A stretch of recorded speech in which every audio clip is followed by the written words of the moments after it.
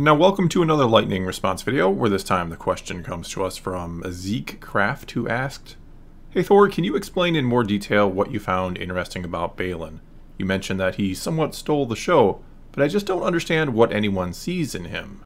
As far as I can tell, he's a generic bad guy who showed up out of nowhere to do bad guy things for reasons. We know he used to be a Jedi, we know he expects to find power you can't imagine, and he wants to end the cycle. Or in other words, generic bad guy goals without any specifics. Where was he during the Clone Wars? Where was he during the Rebellion? What is his actual goal? We know little to nothing. I feel like people must be filling in the blanks with cool fan theories, but this guy is practically Snoke in my book. Help me understand why he's interesting." Well, first and foremost, I think it's the charisma and performance of Ray Stevenson that has drawn in a lot of people or made them kind of immediately just interested in the character. Every so often, an actor just kind of has this certain something about them that makes them perfect for a particular role, more so than just being a talented actor. There's just something that fits or clicks for them that makes it seem easy or natural to slide right into the character. Just look at a Robert Downey Jr. as Iron Man, for example. It was almost like he was born to play that character. You can't imagine anyone else doing anywhere near as well or playing the character.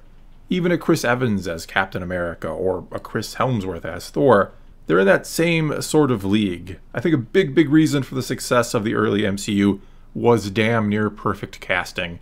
Same goes for Star Wars back in the day, the original film, with the likes of Harrison Ford as Han Solo. Can you imagine anyone else playing that character? Or a Carrie Fisher as Leia. That was, again, perfect casting. Even Peter Cushing as Grand Moff Tarkin. I mean, in all reality, he's about as generic in terms of story as a bad guy will ever get, but he nails the part and feels like one cold-blooded evil bastard, doesn't he? And I think in more recent times for Star Wars, Giancarlo Esposito was another great choice that Star Wars made, or Lucasfilm and Disney made. He plays a fantastic villain in pretty much everything he ever does. Again, there's just something about him, a gravitas, a charm, an evil air that he can somehow naturally give off, despite being a pretty nice guy in real life from everything I've ever seen. But people instantly liked his character, or liked him as a bad guy. And almost ironically in that case, the more we got to learn about Gideon and his plan, the less people tended to like him, because the writing very much failed the performance in that case. By making him a guy just trying to make Force-sensitive clones of himself, he turned out to be uninteresting and kind of dumb.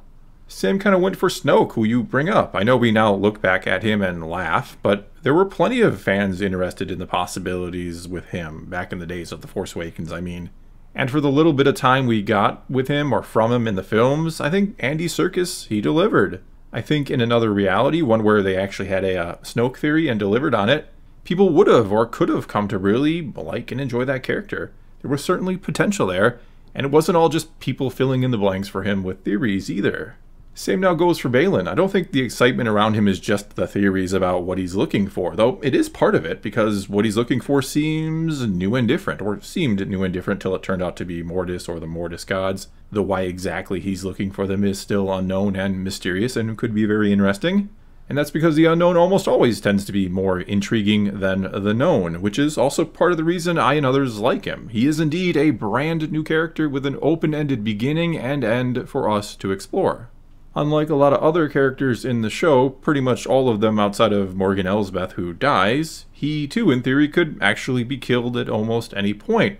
And I almost thought he would die in that final episode when Ahsoka encountered him again, and after having lost to him before, or in the 4th episode, because she of course had sort of powered up since then by going through all she did in the World Between Worlds with Anakin, and then even watching some old Anakin training videos while practicing. I thought for sure she was going to win round 2 because they showed us all of that, using a training montage to imply getting strong now is one of the oldest tricks in the book. And so yeah, the not knowing everything about him is one of the things that's lured people to him, and if they don't end up paying off, if they end up dropping the ball with this character, people will end up not caring or being very disappointed.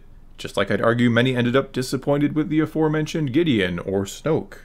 But in the case of Gideon, he was very similar to Baylan now, or he was in the first 2 seasons. We knew he wanted Grogu's blood, and he had the Darksaber, and that mixed well with an amazing performance from the actor, and had us loving to hate him as, again, a new Star Wars villain.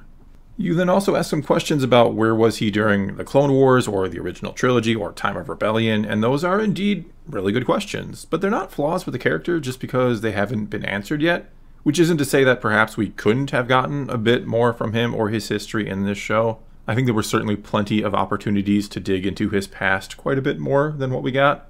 But it's not like introducing him here and now creates any kind of holes in the previous parts of the story, which you maybe kind of imply here, or maybe you're not, and I'm just kind of reading it wrong.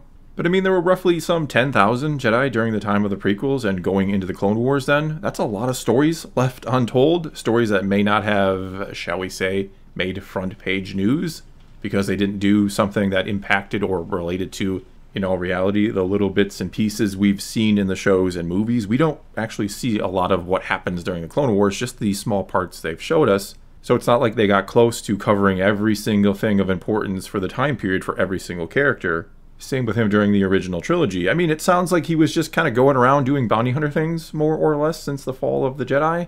Though I'd almost think he still would have been a target for Darth Vader and the Inquisitors. He is a former Jedi, whether he wants to admit that or acknowledge that or carry that on or not. But just because we haven't heard about that yet, we haven't heard Vader hunting him or an encounter with Vader, that doesn't mean there wasn't room for it to have happened.